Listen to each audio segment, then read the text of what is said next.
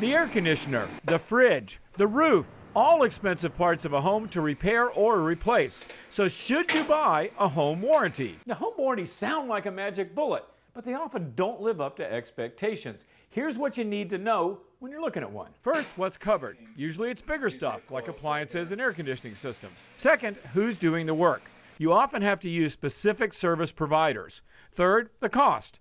A typical policy will run about $400 to $500 a year, plus a service fee if you ever make a claim. And the most important thing, exclusions. For example, plumbing may be covered, but not a septic tank. Maybe your refrigerator, but not the ice maker. And if you do file a claim, expect some pushback. Here's a true story. I had a home warranty when I bought this house. The refrigerator broke during the first year. Repairman comes out, denies the claim. Why? They said the coils were dusty under my refrigerator, therefore I hadn't maintained it properly, therefore they don't have to pay.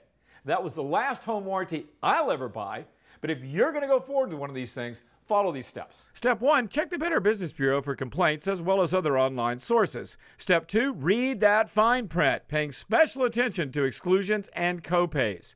Step 3, know how to cancel if you decide to get out. Bottom line, your home is a huge investment and maybe looking at a home warranty makes sense, but be careful. Read the fine print and now get some more information. Go to moneytalksnews.com and do a search for home warranties. For Money Talks News, I'm Stacy Johnson.